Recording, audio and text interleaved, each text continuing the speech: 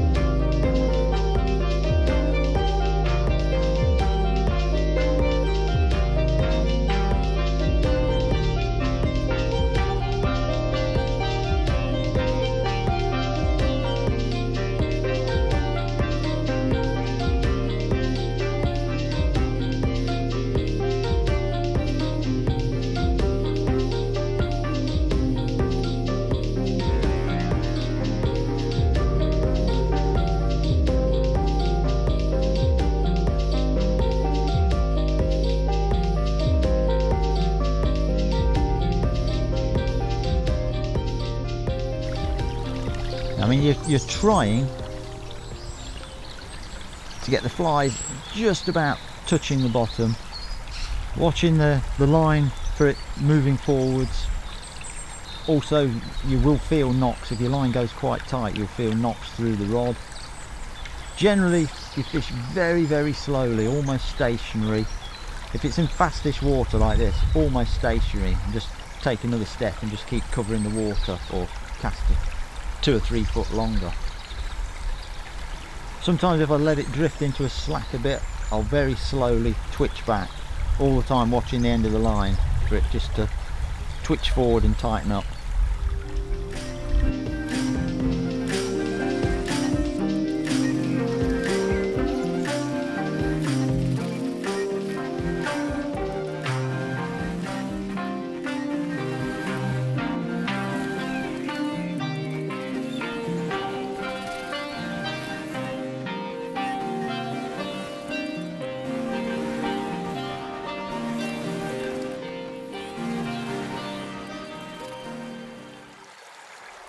That reel is semi-automatic Vivarelli. Basically pull the lever to wind in your slack line. It stops so many snags when you're fishing. Well, not snags, it stops so much line wrap around the end of your rod when you're moving from swim to swim. It's invaluable, I think, for a little river doing this sort of thing. It's got a large arbor spool on it from Lucky Burr. The line is just one of the modern nymph lines, which are 0.6mm I think diameter. Mono works just as well. This rod's a quiver tip rod from back in about the late 90s, but nymph rods work just as well. Long and light, 11 foot, 2-3 weight. The leader is just mono, about 8 to 10 foot with 2 flies, about 4 foot apart today. If the river was clearer, they'd be 6 or 7 foot apart, and if it was really coloured, they might even be only 12 inches apart. 2 nymphs down the line. I always tend to put the heavier one on the dropper, and then the lighter one, which usually catches all the fish, but not today, on the point. And then occasionally, well, I say occasionally, quite often these days, pinch split shot on the line. If you've got a faster or deeper, or if you feel like you're not getting down to the fish in a spot you want to. That's it, pretty simple.